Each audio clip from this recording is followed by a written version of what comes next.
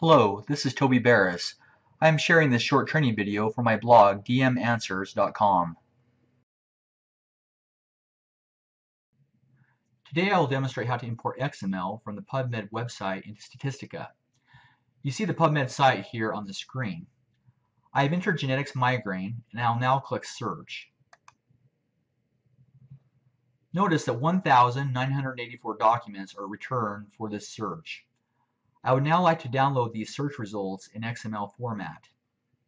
I do this by clicking on the Send To link, clicking File, and then selecting XML from the drop-down list.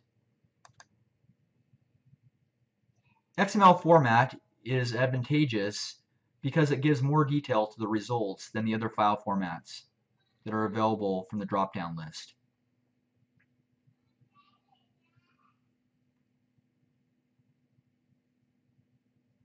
Now that the results are downloaded, I will go into Statistica. I create a new macro with the options I would like by clicking on the Home tab, and then under the Tools menu, click the down arrow on the Macro button. I click Macros, then New. I keep the default options, and then just click OK. Now I cut and paste the code from the dmanswers.com blog into the code window.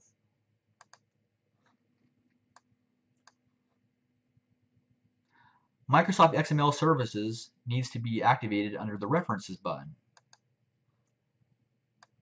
I navigate to that, and I select version 3. Version 3 needs to be selected because version 6 will not work with XML that is not well formed, which is the case with the PubMed XML. I'm now ready to execute the macro. I'll go ahead and do so by clicking the play button. We have the results, and notice that 1,984 documents have been imported into the Statistica worksheet. For more information on importing XML into Statistica, please refer back to my blog dmanswers.com. Thank you.